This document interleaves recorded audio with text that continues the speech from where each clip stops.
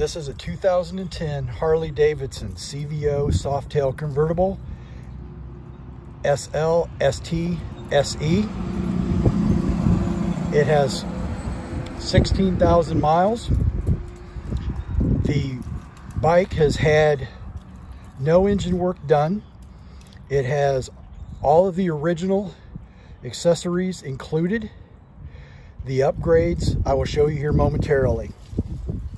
As you can see, it is a crimson sun glow, autumn haze, and the graphics are called urban grind.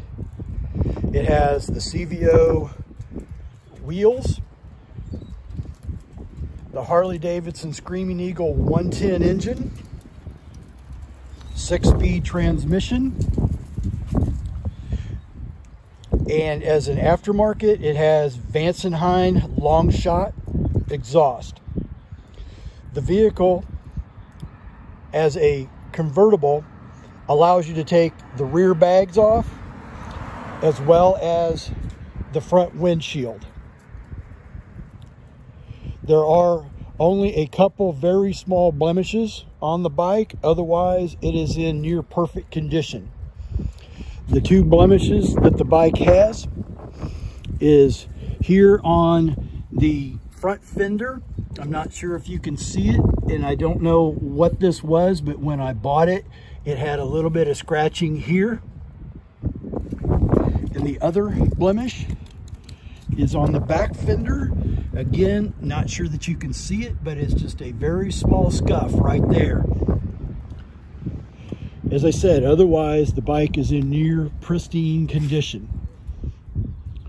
I have added the Live to Ride derby cover as well as the Live to Ride timing cover and air cleaner cover.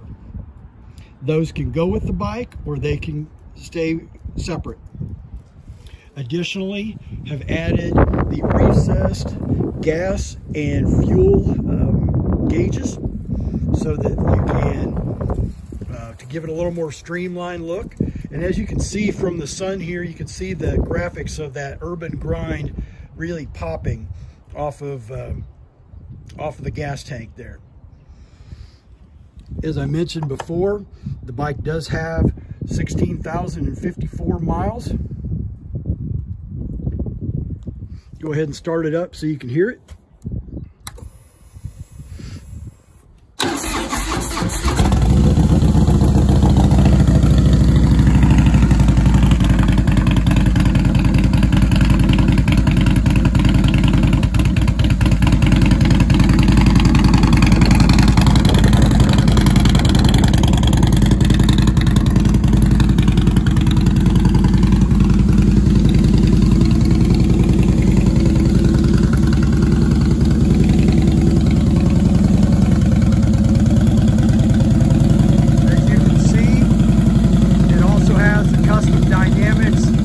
Signals and a Daymaker headlight on the front. You probably won't be able to hear me, but it has the custom dynamics tail lights as well. You can see here.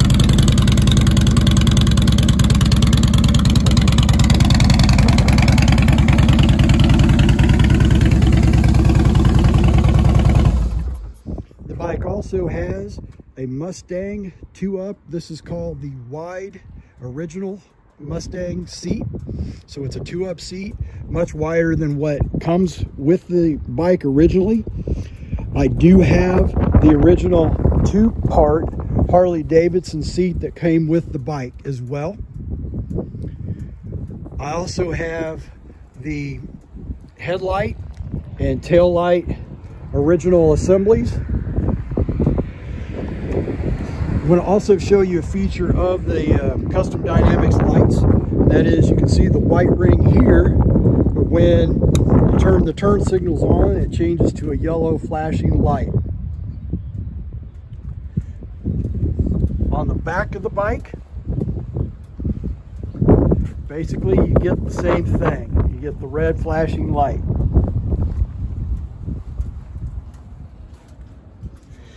The air cleaner on this is an Arlen Ness Big Sucker. As I mentioned before, I have not done any engine work on it. However, within the last month, I have had the bike dynoed. I do have the dyno paperwork in hand.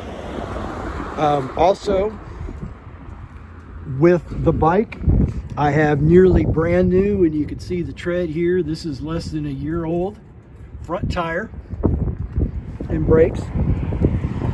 And on the back tire, it is less than a week old with new brakes.